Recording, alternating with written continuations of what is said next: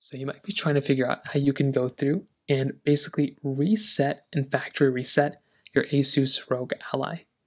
Now doing this is pretty basic. It's the same way that you'd end up resetting a Windows PC. It's essentially the same exact thing.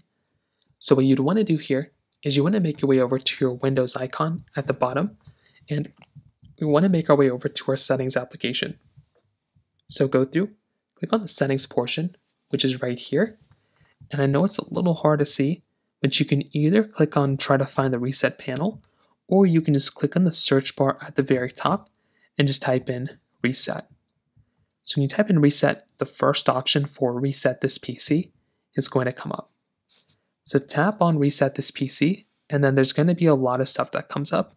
But right here, you're going to see this option for reset this PC. So you can tap on this little option right here, and it will tell you right here exactly the two options you have. Either going through and keeping your files, or completely removing everything.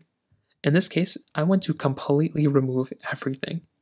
So now it's going to see whether I want to do a cloud download or I want to do local install.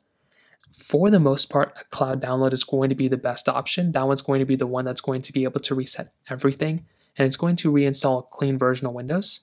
A local install, basically the files it has locally, it's going to be able to install that one. So you can choose whichever one you want. In this case, I am going to do cloud download. Now this next one, it's going to say current settings, X, Y, and Z. You can go ahead and kind of click back, or you can click next. I'd recommend making a backup of everything before doing this, because this is going to delete everything off of your console. So kind of keep that in mind. But after going through the initial setup, it's going to give you a little bit of time, and then you're going to be able to use it after, and then you can sell it or return it or whatever you want to do after. But that's essentially how it's done. As you can see, it says ready to reset.